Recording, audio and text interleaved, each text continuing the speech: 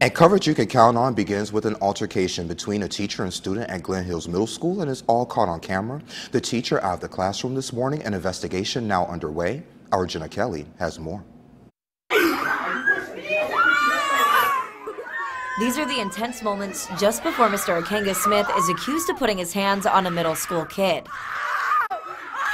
The video shows a student trying to push Mr. Smith first. That's when he pushed back. A man doesn't put his hands on a child.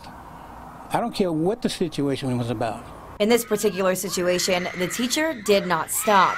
The video shows him continuing to fight a minor by pushing him to the ground and taking him outside of the classroom. A Richmond County school counselor says the teacher should have gotten outside help. We have panic buttons, so somebody should have pressed the panic button.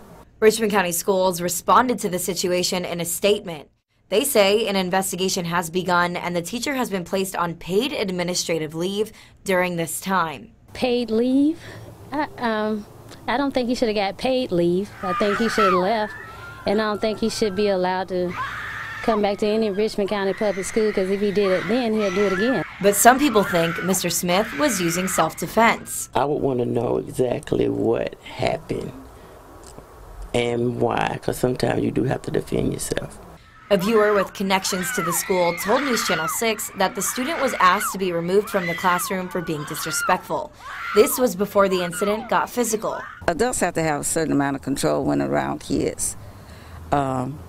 Kids today are different from the kids from before that had a lot of respect. Even though some people believe kids nowadays have a lack of respect, others say adults need to lead by example. There is always a better way of handling the situation than that kind of violence. And that was Jenna Kelly reporting. The Richmond County School Board says that the case file will be presented to a judge to see if any charges will be filed.